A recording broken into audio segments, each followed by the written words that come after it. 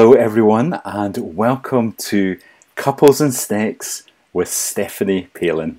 Steph, a warm welcome back to Online Events. Thank you, John. It seems ages since we last worked together and I'm really delighted to be here today. Well, it's great to have you back. It does feel like a long time because we did the Octia conferences together, didn't we? We've done some interviews and then I think it was your addiction conference in Edinburgh. That's right. I saw you. Yeah. Well, it's great to have you back for this, Steph, and to start off our Working with Couples 2016 conference. And to get straight to what can be hard about being in relationship, I guess, the most intimate parts of our relationships. It's great to be able to have a conversation about that, do some thinking, really benefit from your experience, Steph. Yeah. Thanks, John. Yeah.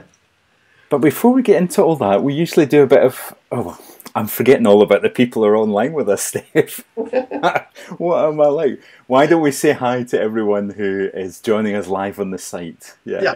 Hello, everyone. I'm really pleased to be able to speak to you today. I guess some of you will be familiar with my work and others of you won't. But I'm really pleased to be able to talk to you today about some of the ways that I work. Great, Steph. No, that's fab. And I can see Saz is in the chat room taking care of everyone. So if anybody's trying to get in to say hello and is struggling, send Sandra a message.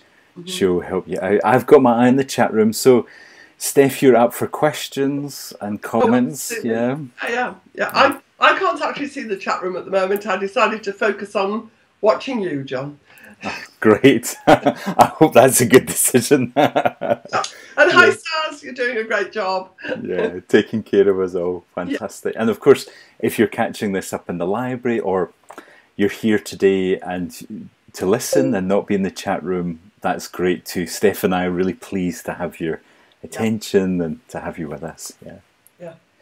So, Steph, I guess we get to join you in your counselling room. It looks like it's such a lovely space. Yeah. That's right, it is. Yes, this is where I see my face-to-face clients.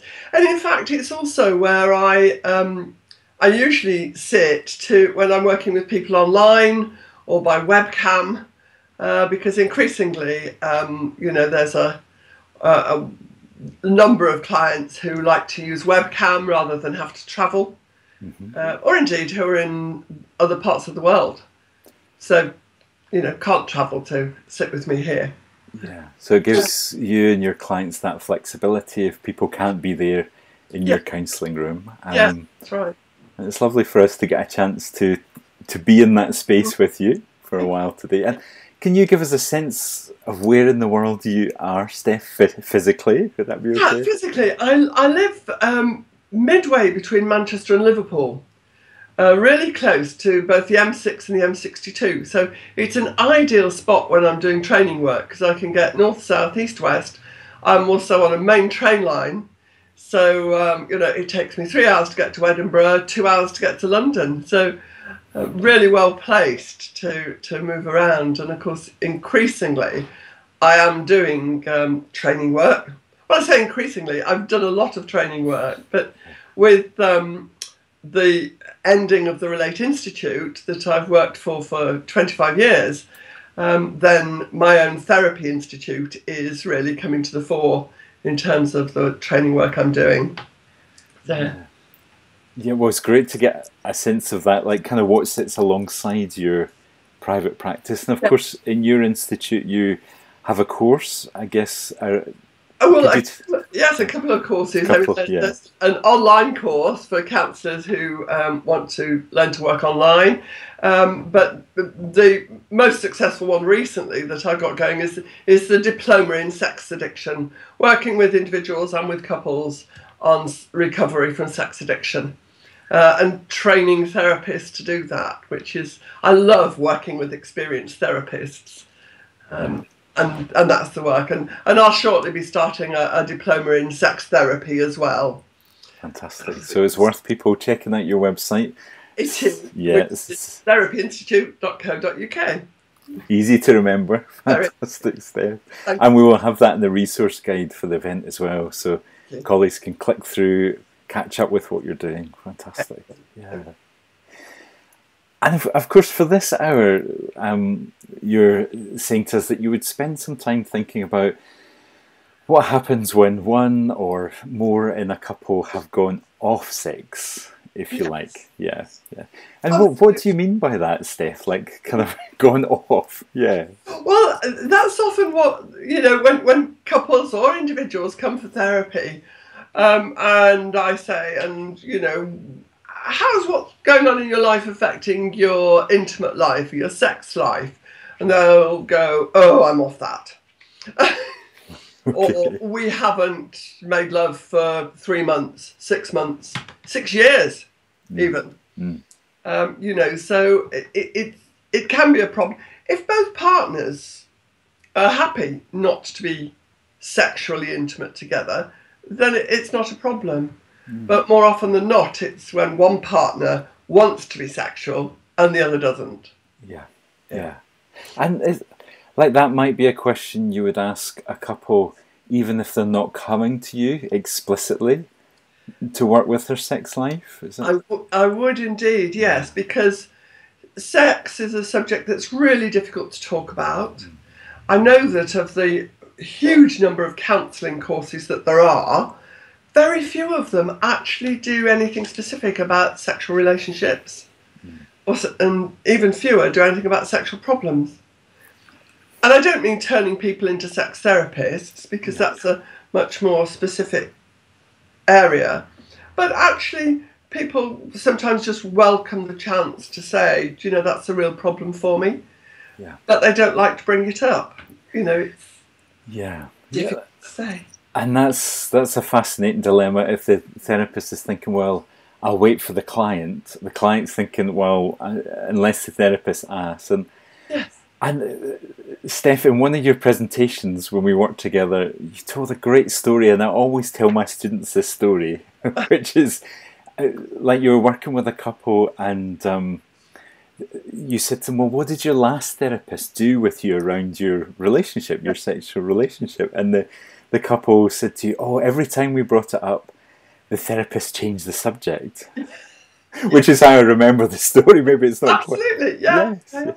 But like for us also to watch that in ourselves, like maybe the client does want to, and maybe is giving us those signals, and can we be open to that? And and quite often clients have gone, for example, to see their doctor, wanting to bring up the subject of I've got a sexual problem, but actually the doctor not hearing either, because they're unsure then what to do about it.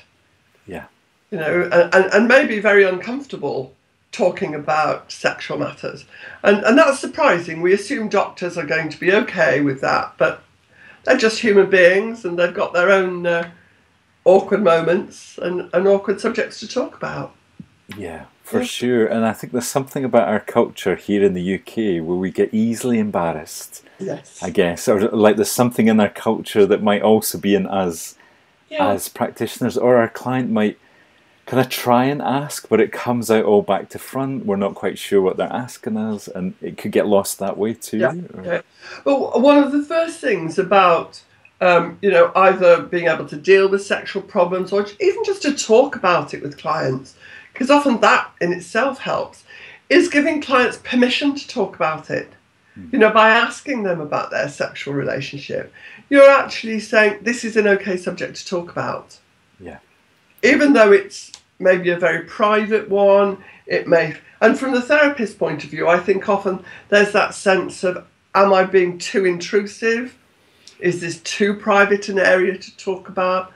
But actually, it's often a big relief to the client to be able to say what's going on in their sex lives.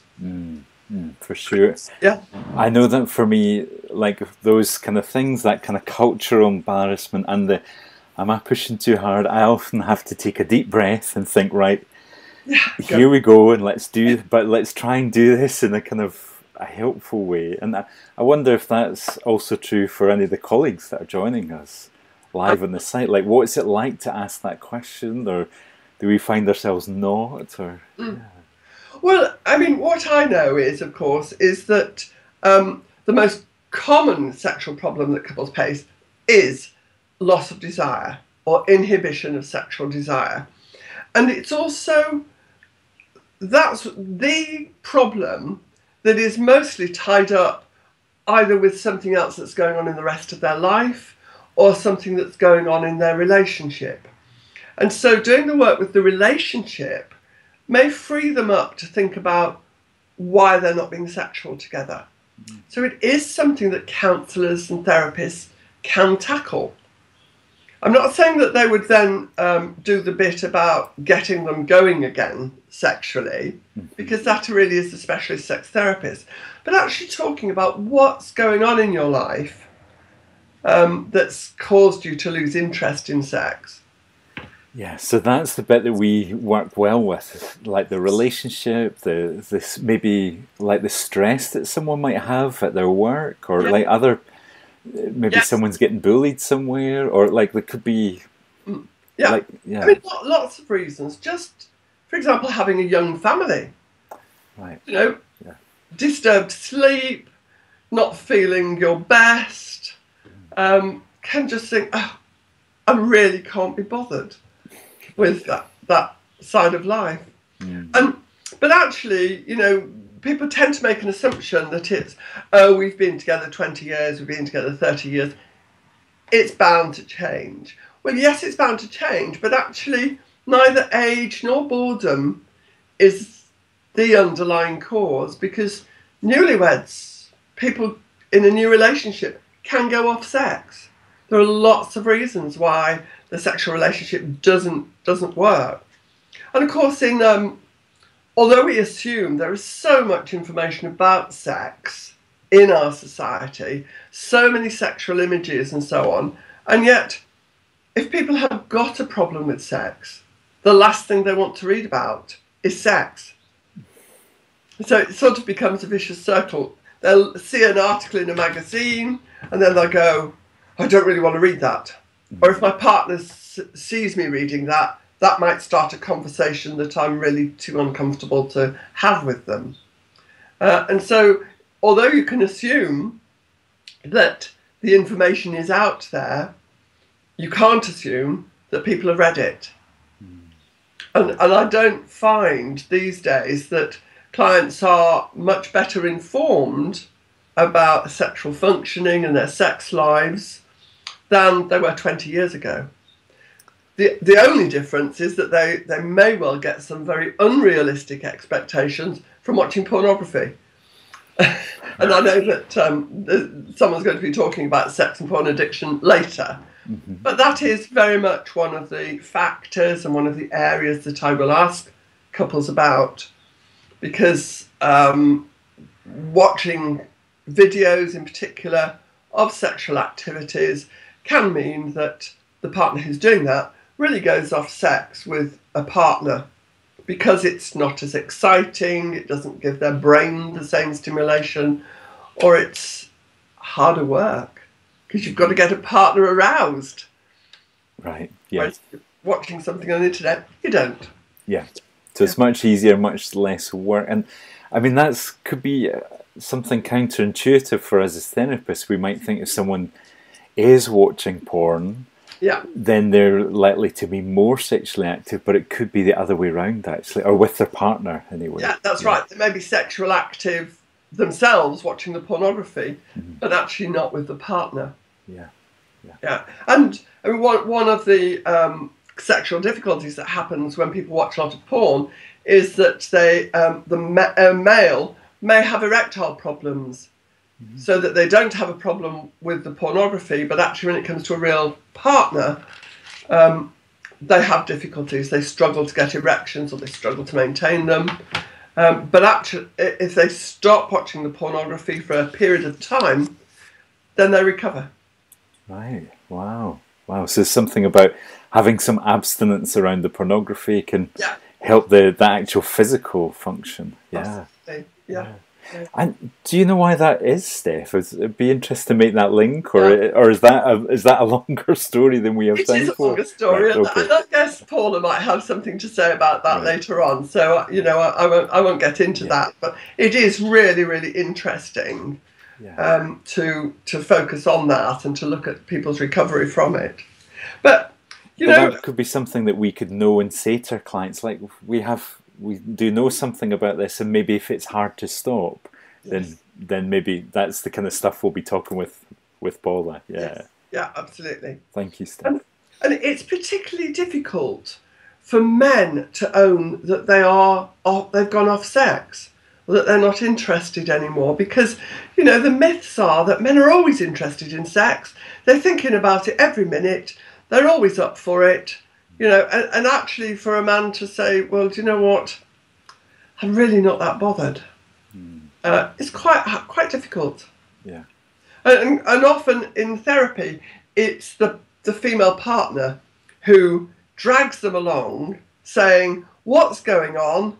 He doesn't fancy me anymore. There's something going on." And it may be that he's very stressed at work. It may be that there's a resentment going on. I mean, I had a client some time ago who had just taken on a very stressful job as a senior manager that involved him working away from home quite a lot. And at the same time, his wife said, "Oh, well, now that you're earning a lot more money, I'll go part-time." And so his resentment and him having to work longer hours, be away from home, and she suddenly was just working mornings. Right. Yeah. Had a real impact.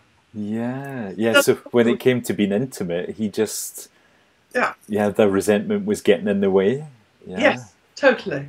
Yeah. Wow. Yeah. And that often happens. And what couples tend to do is that then they'll start developing what you call safety behaviours that stops them talking about it and stops it becoming an issue. So that might be going to bed at different times. "Oh, you go to bed, I'll just finish watching this film." Or, "Oh, if you're watching the football, I'm going to go to bed early." And so by the time the other partner comes to bed, the first one's either asleep or feigning sleep.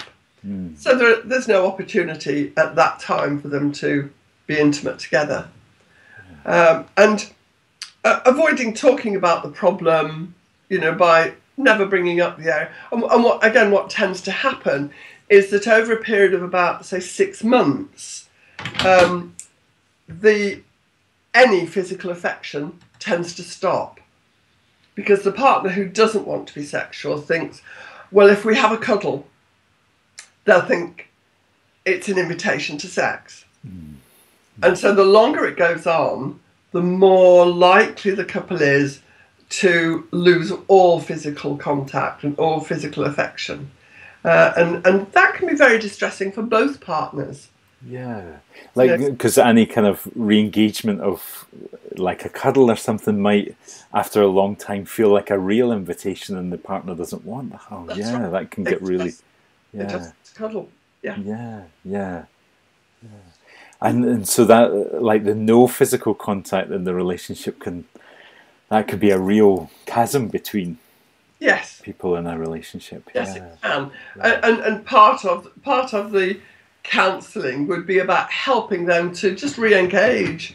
Even if it's just a hug and a peck on the cheek as they say hello and goodbye. Even if it's just holding hands when they go out. If it's just those sort of minimal contacts are a start, getting them moving in the right direction. And would you be contracting then that it's really clear that this is not going to turn into sex? It's like really important. Have the minimal contact and just know that that's what it is. It's part of starting over or something. Yeah, absolutely. And that they both agree, that they can even have a date night together. And I know people go, "Oh, date nights," but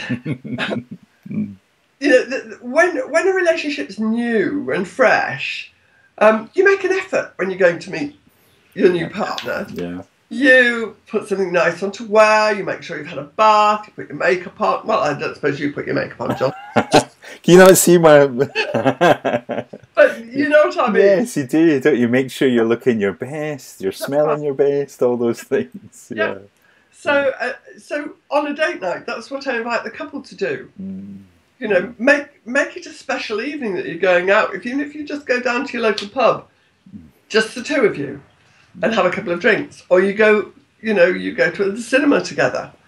Whatever you do, make it a special evening, and then agree whether you want it to go further, whether you just want to see what happens, or whether you want it just to be a date night that is a time to be together. Right. Yeah. So almost well, let's agree that before we start. Yes. What we both thinking about. Yeah. And of course, dressing up a bit is a signalling to each other. Well, you're worth this effort. Yes. And vice versa is kind of also signalling something else, isn't it? If I just go to the movies in all my work clothes and I don't make effort, then Yeah, totally. Yeah. And I mean, I guess Barry McCarthy, who with his wife runs a low sex and no sex clinics in America and does quite a bit of research. I mean, he says that about 20% of married couples are in a no sex marriage, and that means they have sex 10 times a year or less. Mm-hmm. And about another 15% have sex 25 times a year or less. You know, so that's once a fortnight to once a month. And that the figure's actually higher in couples who are not married, but who are living together. So 1 in 3 people who lived together for 2 years have a no-sex relationship, which is quite a staggering figure, really. Yeah. And that's regardless of age. So it's... Well, and that can be counterintuitive too in terms of the messages we get about sex in the media, almost like everybody else is having sex all the time, every night, and like the stats are not showing that at all. 1 in 3 is, amazing. Yeah. And another thing that he figures in is that when we watch sex, I don't mean pornography, but I mean when sex is shown in a movie or on television, it's smooth, it's passionate, it's spontaneous, it's always successful, you know. And so couples can sometimes get really unrealistic expectations of how their sex life should be. And one of the quotes from Barry McCarthy is that if you expect movie sex, you'll end up having no sex because you'll be constantly disappointed by the reality of your own experience. Yeah. And I think, you know, that's a good thing, you know, to say to people, lower your expectations. Go for good enough sex. Doesn't have to be movie quality. Yeah. Yep. So, I think that's a really handy thing to... If we want movie sex, we'll end up with no sex. Yeah, that's a really nice thing to... An easy thing to communicate to clients as well, I guess. Yeah. And sometimes you can see the couple sort of look at one another as though, you know, they've had that conversation. Yes, they know exactly what's been talked about, yes. I'm sure we all do. Yes. Yes. Yeah. And long-lasting sexual desire is based not just on the physical attraction and physical closeness, but it's also about emotional closeness. And particularly for women, the sense of emotional closeness is very much tied in with their desire for their partner and desire for sex. Although I have to say that men are getting much more clued up, and more men are valuing the importance of emotional intimacy as well, which, you know, is important to acknowledge. But it is, you know, maintaining a good sex life takes commitment, it takes time, and couples always have to make an effort, you know, for one another if the sex life is going to be successful. That makes sense. It's not just like how we kind of maybe take care of our bodies, have a bath and put on some nice clothes, but are we paying attention to each other emotionally too as well? Just do we notice what's going on? Yeah. You know, if a partner's really stressed and having a difficult time, do we notice that and want to do something caring for them, or find out if there's any way we can help, or do we just ignore it? Right, right. Well, there's a question just come in a few minutes ago in the chat room, and I wonder if this is a good place for it, and if it's not, we can come back to it. But whether, Steph, you have any thoughts about couples where there is an attachment issue with one of the partners and their sex life is affected? I mean, I guess that could be lots of things, but do you think about attachment when you're thinking about couples? And oh, absolutely, all the time. I think in terms of the couple dynamics, attachment is the theory that I will go to. I think what is the main issue is that a good sex life, a good close emotional relationship is about trust. And if somebody has an insecure attachment early in their lives, what they haven't learned is to trust people. Trust people that you can be intimate, you can be close, you can share your vulnerabilities, you can share your weaknesses with that person, and trust that they won't betray you. And somebody, I think, with attachment issues has often never learnt that trust because they felt betrayed, let down, disappointed in the people that they were close to in their early life. So it makes sense that that would have an impact on the relationship, the sexual relationship, to have that trust. Yeah. I mean, our first intimate relationship is with the person who brings us up from childhood. And our second, and that forms a model for our second intimate relationship, which is with another adult. You know, and so the pattern will reflect the difficulties or the successes that we had as children. So someone who's securely attached is much more likely to be able to go into a sexual relationship and let themselves go and abandon themselves to the pleasures of that and feel close and intimate. Whereas somebody who doesn't trust the world and doesn't trust people will be very hesitant about doing that. And that will be reflected in their sex life. It may be reflected in that they don't have a fulfilling, really deep sexual relationship. They might have lots of one-night stands, for example. So that they have... So it might be very active, but maybe not very fulfilling. The physical side, the need for orgasm might be met, but actually not the need for closeness. Right, and I guess that could spill into, I mean, we'll do more of this later, but around addiction too, about being soothed in the pleasure, I guess, and then not, kind of almost feeling abandoned in the lack of contact. And yeah, that's powerful stuff. Yes, and people who feel that they are, sometimes a partner will say, you know, I just feel as though they're going through the motions of sex. They're doing it for me, but actually I don't feel close. I feel very lonely when we have that sort of sex.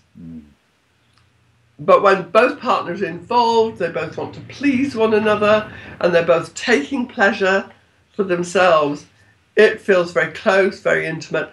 And your brain floods with the hormone oxytocin, which is, you know, it's the hormone that bonds mother and baby. But it's also produced in quite high levels after orgasm. Quite a lot. It's produced if you have an orgasm on your own through masturbation, but it's produced at a much, much higher level when a couple are close and they have loving sex together. Yeah, and so that's a moment of real bonding then, like when we think about the chemicals too.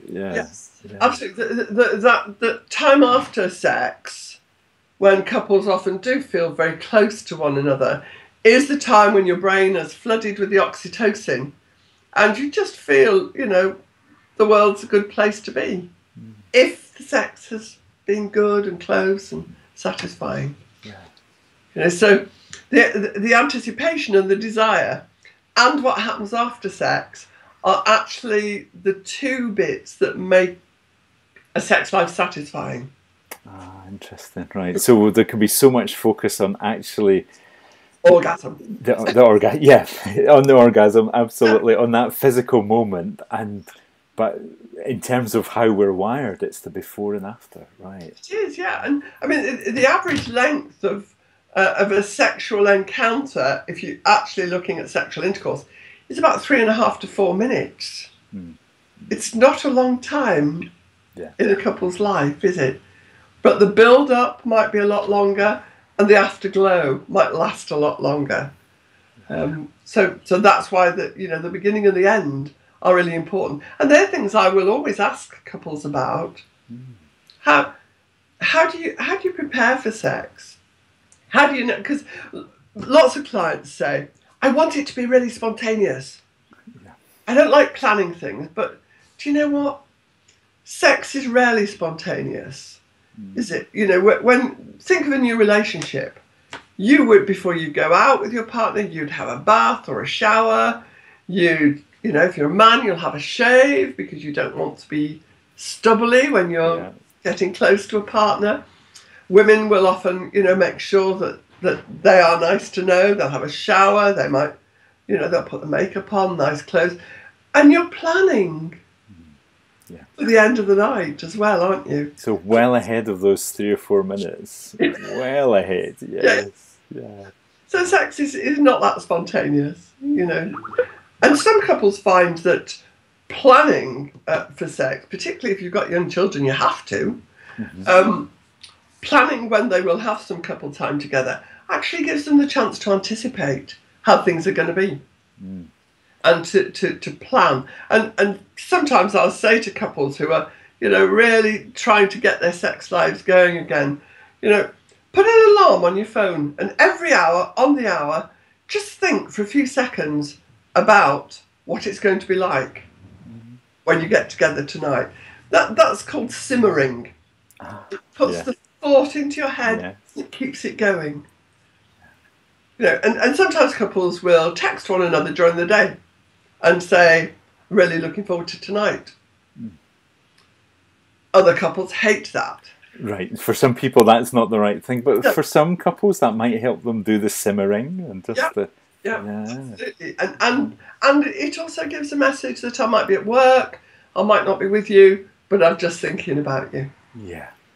And that's really important, isn't it? To know that your partner has thoughts of you. Yeah.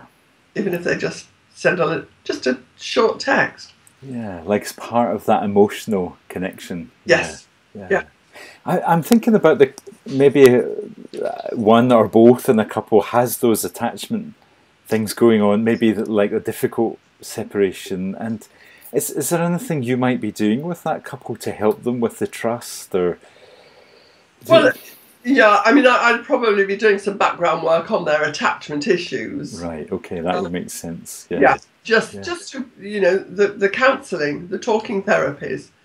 But again, introducing them slowly to that, friendly contact, the hand holding, the hello, goodbye kiss, a cuddle on the sofa, sitting together in the evening if they're just watching television.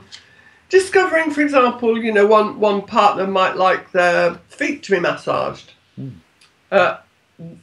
Getting them, for example, to just do a hand massage to one another. Surprising how intimate that can feel. Or a head and shoulders massage. Nothing sexual, but actually they are beginning to make contact with one another, and they're beginning to trust that this is all we're going to do, but it feels good. Yeah. Oh, that sounds like some lovely kind of little things we could encourage clients to be doing. And we've got another couple of questions coming in, Steph, if that's okay. I guess we're talking about seeing both partners in a couple relationship together.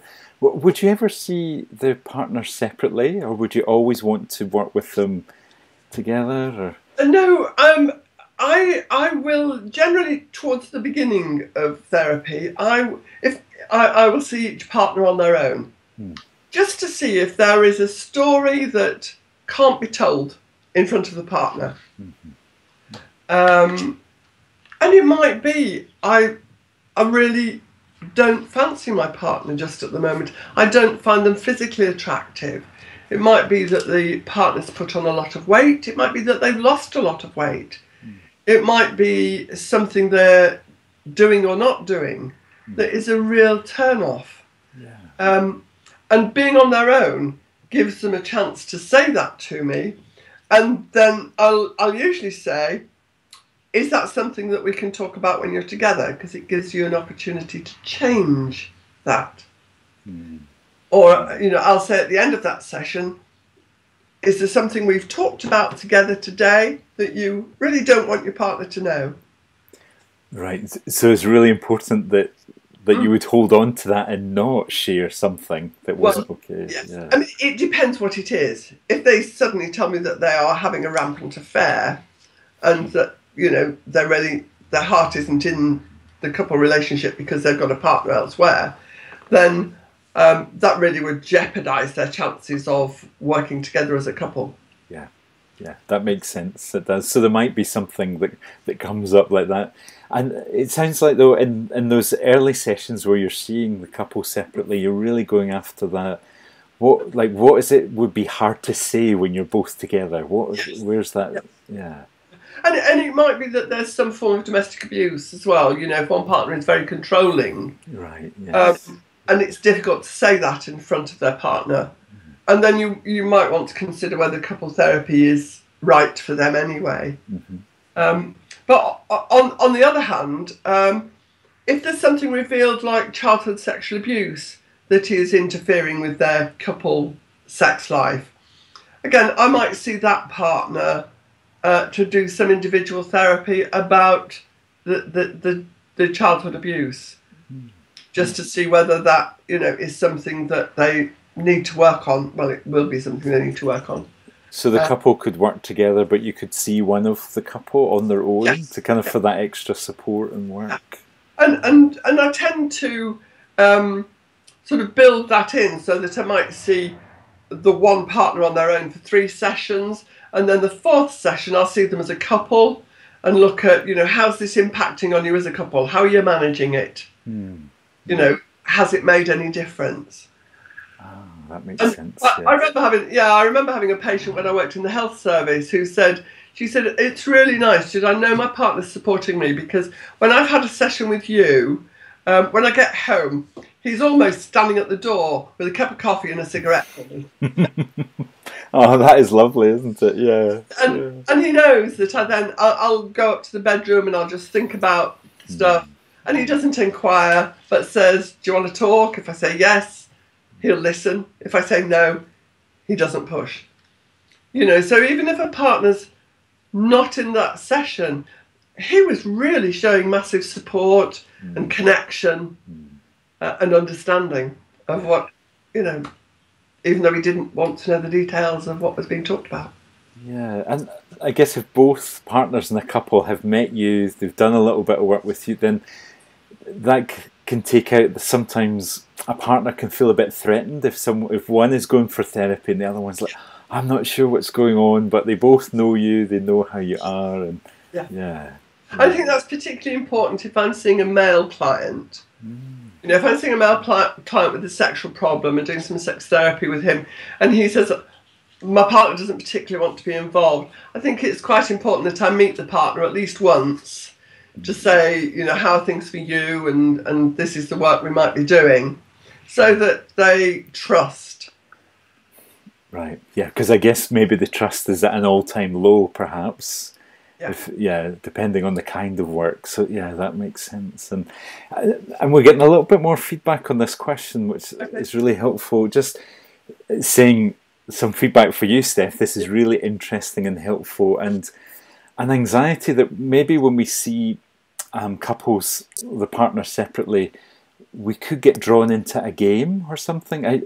Are you watching out for that too? That I guess we, like all couples, have our dramas, don't we? Yes. Like, how do you manage that in the work? Yeah. Well, I'll often say to the couple that when I see them as a couple, that I want to offer you individual sessions, but we will discuss in that session what you don't want your partner to know and what we will feel free to bring back when I see you as a couple again. And if I do think that there's a sort of bit of game playing going on, I will address that with the person in the room and look at, is this something we're going to talk about when you come back together, so I can get your partner's perspective on it.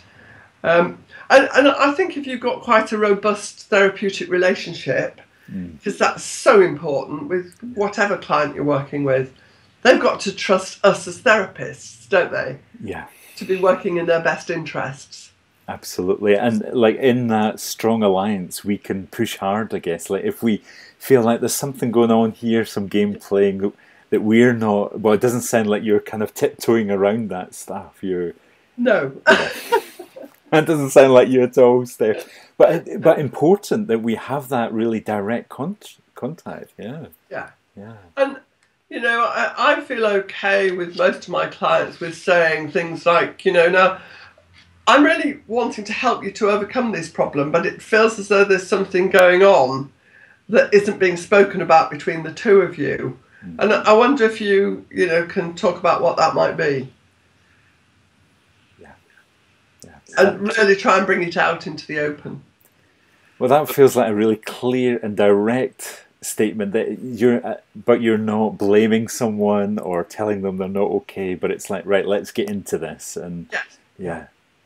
Because we all have that. We've all grown up with some game. Well, most of us, haven't we? And it kind of plays out in our relationships. And I guess for the therapist to catch it for us and just be really clear about it. Yeah.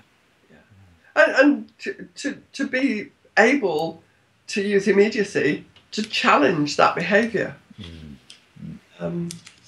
Really difficult. And sometimes I will have a client who, we explore the problem, and I can see from the dynamics. For example, I mean, one of the issues that's quite common is that one partner has a higher sex drive than the other. And so the one who's got the lower sex drive sees that their partner is always asking for sex. And it might be that the one with the higher sex drive might want to have sex a couple of times in the week, but they ask every day. Okay. And so it seems that, the partner with the lower sex drive thinks he or she is sex mad and I don't want it every day. But they get into this sort of standoff. Rather than exploring it, they sort of, and that can be very difficult. Yeah. To work with those different levels, and actually, when it comes down to it, one of the questions I'll ask when they're separate is, how often would you like to make love? And the vast majority of people will say, I'd be happy if it was a couple of times a week, even though their partner's perception is, but you want it every day. You see what I mean? Yeah, absolutely. Like just to be able to have that conversation and say, right, what is it you want, and to clear up those misperceptions. Yeah. Yes. Yeah. And when the partner with the lower sex drive thinks, oh gosh, well, if I say yes, he's going to want it every day, or she's going to want it every day, then to actually have the clear conversation that says, do you know what, we'd both be happy with it twice a week. What are we going on about? Why have we got into this game? Yeah. So, yeah. And then suddenly it settles and it's manageable, I guess. Yeah. Yes, indeed. And it might be that for a while they timetable it, and that's in sex therapy is what we would do. We would say, I want you to plan 3 hours in the week when you can do something physical together, and let's get this habit established. Most couples actually settle down eventually to twice a week. We say do it 3 times, but they settle into twice a week. And that's what they're both aiming for. By the time you've finished therapy, you've established a habit, which is twice a week, we make time for one another. When we make time, we can be close and have a cuddle, or we can be sexual together. And we can be as sexual as we like. There's lots of things that couples do. I mean, we tend to get a bit hung up on sex equals sexual intercourse. But sex equals a lot more. A couple could dance together and it'd be very sexual. Yeah. They could, you know, just cuddle up together in bed, and actually it feel very intimate and very sexual. And so whatever activities they have, as long as it makes them feel closer and it's something they both want, that will help them to feel better. Yeah. Yeah. Yeah. And it makes so much time having that as a habit. Yeah. Like whatever it is, but because it's so easy to be overrun by life, I guess, and then our habits are kind of dictated by external forces. But I guess for the couple to say, right, this is what we do, and yeah. And I mean, it's interesting when, you know, if I say to a couple, right, I want you to set aside 3 separate hours before you see me again next week, just to do something that involves you touching one another in a sensual, non-sexual way. And they go, oh yeah, that'll be easy. And then they come back and you go, okay, so have you done the 3 sessions? And they go, yes. Okay. 1 2 nights ago, we did one last night, and we've just done one before we came to see you. So that they've done all of their homework. Okay. Yes. But, you know, time has run away with them in the week. Yeah. Yeah. So that it's been very much last minute. And if that just raises their awareness of the fact that we're not prioritising time as a couple, yeah, yeah, then the next week they're more likely to be able to spread it out. Or indeed, a lot of couples will say, well, really, do you know what? Long hours in the week, children in the week, homework, it will have to be weekend. Okay, so it could be Friday, Saturday, Sunday. It could be Friday, Saturday afternoon, Sunday. Now, who's to say it has to be in bed at night? Yeah, yeah. So just to think about other possibilities to our routine and how we schedule, and yeah. That makes sense. Yeah. Yeah. But restoring the affectionate touching is always the bit that I would start with. You know, so not being sexual, because often people are quite embarrassed and self-conscious about becoming sexual again, but actually just doing the hand holding and the affectionate touching is an easier place to start. Yeah, that feels like great advice. And what you said earlier about like just maybe a little hand massage, that might feel really affectionate, but actually could start just quite easily, and that's something that a couple could feel like they could manage. Yeah. And when a relationship's new, we have lots of turn-on messages. Right, yes. You've got lots of projections. Your new partner is the most wonderful thing you've ever set eyes on. Yeah.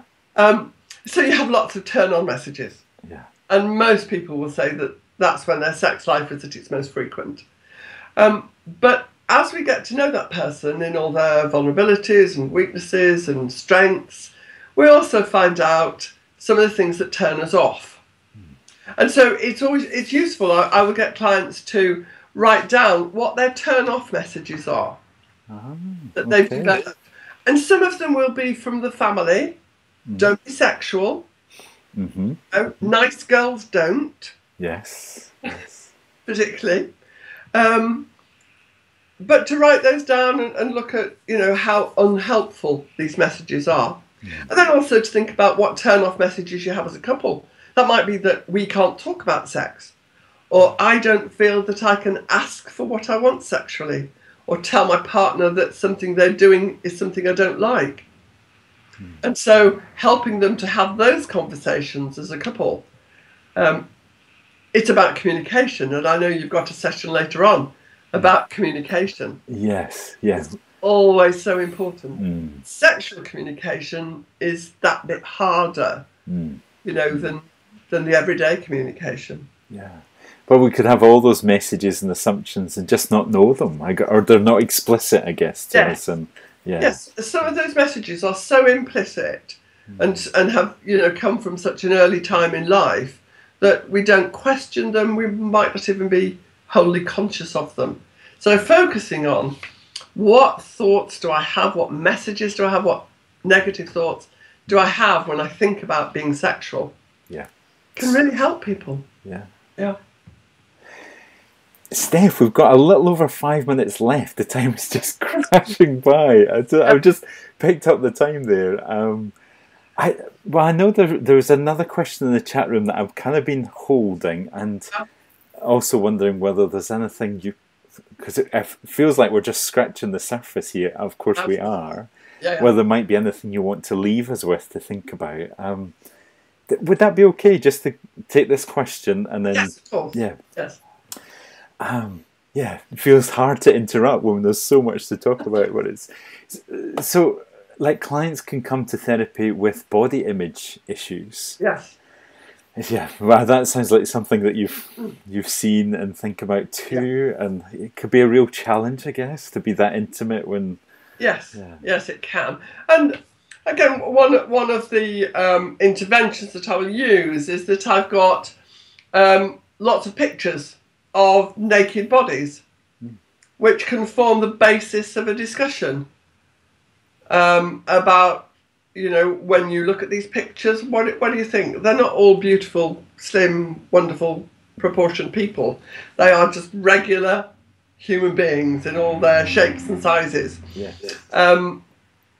What does that person think about when they look at that, and how do they see themselves, and where do the messages come from? How can they help? So sometimes people do have a BDD, a body dysmorphia disorder, where they really focus on one part of their body as being really hideous. And working with that, that can provoke huge amounts of anxiety in an individual, and again needs some really careful cognitive work to help them to overcome that, and some distraction techniques and cognitive behavioural therapy that will help them to realise that that they are who they are. And part of the self-focus work that I would do is to try to get people just to accept themselves as they are. Yeah. That we can live with ourselves as kind of normal human beings, and we've not been airbrushed for a poster or a TV or something. We're just, here we are, and Absolutely. Yeah. Yes, I mean, I was talking to somebody who used to be a fashion photographer about the extent of the airbrushing that happens in, fashion work these days, which just gives people really unrealistic ideas. And a friend of my daughter who was on a fashion shoot, who works in the fashion industry, who took the photographer to task, who had 2 size 0 models and someone who was a size 6, who he was calling the fat one. Oh my God, wow. Tell the fat one to go to the back. Take the fat one out of the picture. So, Yeah. very unrealistic ideas. But they give kind of some strong, like there are some really strong messages that have got really folded into the culture and deep there that, can have a big impact. Yeah. Wow. Yeah. There's so much more we can There's so much, but like you've been really generous, like taking the questions, Steph, and I can see you've got some stuff that you did want to bring to us as well. I'm thinking about, like the course that you would do if colleagues wanted to do more learning. I guess the website is easy to remember. We'll put that in the resource guide. Thank you. So because that's a rich resource if we're working with couples or even individuals, to be able just to expand our capacity for this kind of work. Yeah. And maybe we can do some more sessions at some stage with some, specific interventions that people can use, very practical ideas of exercises that they can set for people and ways of working. Yeah, that would be fantastic, Steph. Yeah, that's good. Well, the prospect of being able to get you back more quickly would be fantastic. That would be, and it would be lovely to be back here as well. Fantastic. And as a kind of, well, maybe this is putting you on the spot, but if we find ourselves over the next few weeks, we're with a couple or an individual, we're in that moment thinking, I remember Steph said about, can we ask about that more intimate part of someone's relationship, but we're kind of freaking out a bit, which is not really clinical. Is there anything that we can do just to help us to say, yeah, this is important? Well, it's a vital part of most people's relationships, but our culture says we can brag about sex. People can talk about wonderful sex. It's very hard to talk about having a sexual problem. And so to find somebody who asks about that, to whom you can say, and clients will often say, I bet I'm the only person who's got this problem. And because they feel very isolated, very alone with whatever's going on. And that might be, that we haven't had sex for a year. And if it is, for somebody to be able to say, that must be really difficult for you, let's talk about it, is often, that's really... So just to imagine that in our clients, the relief that they'll feel that we are open to that we can have that conversation. And yes. Yeah. And even to say it in a sort of fairly gentle way, to say, well, there's a lot going on in your life at the moment. I'm just wondering what impact that's having on your sex life together. Oh, what a nice way to ask, Steph. Yeah. Yeah. So I think that often allows people to say, well, yeah, it normalises.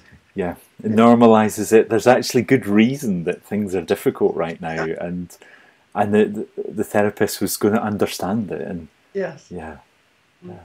Oh, and I think another thing I would say is that the longer you leave it to raise the subject of sex in therapy, the harder it becomes to do that. Right, like 2 years into a therapeutic relationship is maybe going to be a struggle, I guess. Yes, yeah.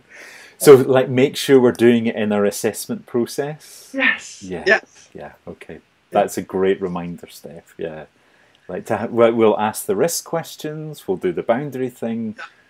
Are we also asking that question? Yeah. Yeah. Definitely. That's such a helpful way to finish, Steph. I really appreciate that, and a lovely way to give us some vocabulary around how we might ask the question, because sometimes that makes all the difference. Yeah, it does indeed. Yes, so it's a less bold question to ask, isn't it? A less shocking one. Yeah. Okay. Well, I want to say thank you to everyone who's been live on the site with us. There's loads of people in the chat room saying thank you, Steph. Oh, giving good. you That's really nice. Lovely feedback. So thank you, everyone. Yeah. And Steph, we really appreciate being able to get you for an hour on a Monday morning. That's been really fantastic. We've learned loads, and we're looking forward to having you back. That's going to be great. Thanks, John, and thank you for the opportunity to speak to so many people. It's been great. Thanks. Thank you. Till the next time, Steph. Bye for now. Bye.